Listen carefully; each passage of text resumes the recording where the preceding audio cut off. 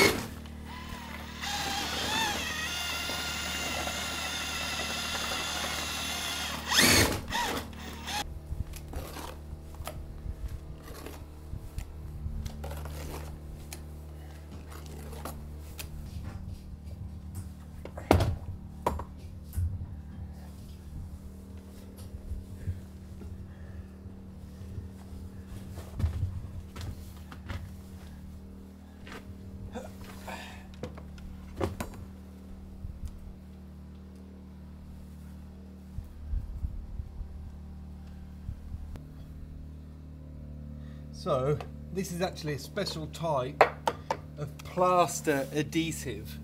So it's not lime, it's not cement, it's like a, I don't know, it's like a really sticky, hard setting plaster. It's what's used, you see it a lot in the old buildings, like every time they want to put an anchor point into a stone wall, they use this stuff. So it's going to mean it sticks to the stone, not really the I-beam, so the I-beam can move a little bit, but it shouldn't crumble and break like cement or lime would.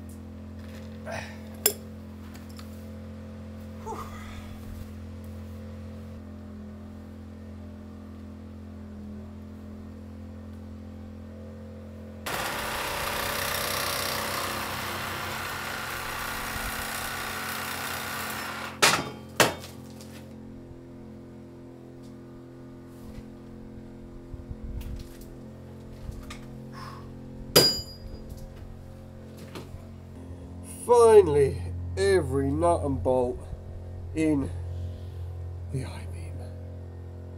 The top is backfilled with this adhesive plaster, and it looks a bit messy, but once it's dry it'll scrape straight off the I-beam. There's locking nuts, and I put thread lock on so I can trim all these bolt ends down now. Once all that's set. God, it's been a mission to do this bit for some reason. Anyway, cutting the joist is where it's a half indoor job. It's at least downstairs where it's not pouring with rain. So I can get all them cut tomorrow, and I can get them all in. I can get them all noggined, which I know you're all looking forward to. Now the wood for the roof is ordered and it's arrived. It just needs picking up.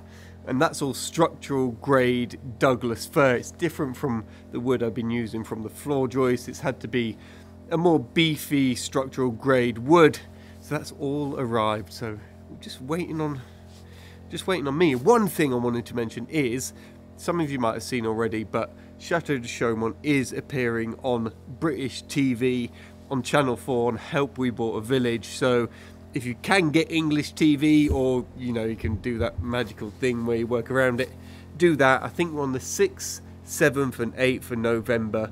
They've been filming alongside us, so it's really projects you've already seen, but it's more from their point of view, so it could be good. Check that out, and I will see you for noggins, floor joists and, well, just general fun tomorrow.